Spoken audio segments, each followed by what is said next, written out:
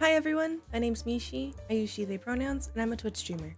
Today we're going to be creating a Headpat redeem with Vtube Studio and MixItUp. First we're going to create the channel point redeem in Twitch. Go to Viewer Rewards, select Power-Ups and Channel Points, select Manage, and scroll to the bottom and select Add New Custom Reward. For the name, Headpats, cost, however much you'd like. If you have an icon you want to do, or you have a specific background color, you can also change that here. For cooldowns and limits, I like making it 15 minutes. Then select Create. Next we'll set up the actual Headpat redeem in Vtube Studio. When you open Vtube Studio, select the green icon that says Item Settings. Vtube Studio should already have a Headpat item already, but if you want a different one, you can import one yourself. Just select it, hit OK, click and drag the Headpat somewhere on your model. You can resize it using the mouse scroll wheel to make it bigger or smaller. Now we have to save this as an item scene. Select the green item scenes for hotkeys. We're going to select create new item scene. For the name, I'll do Headpat, and make sure you only include what items you want. So I just want the Headpat redeem, so I'm going to click these so they're red.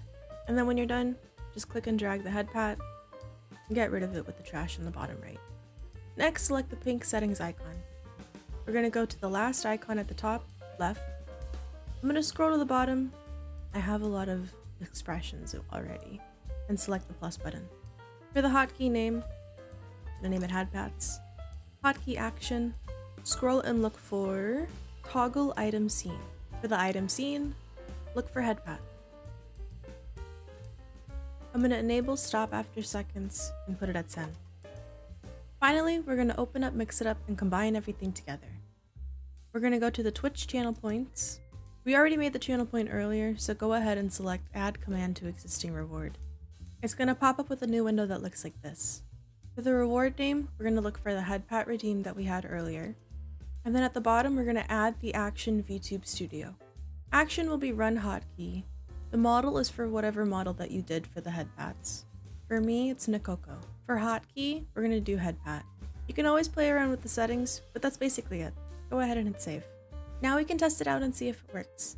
Select the play button, and it should automatically do the redeem. And then after 10 seconds, it should stop. Thanks for listening. I hope this helps.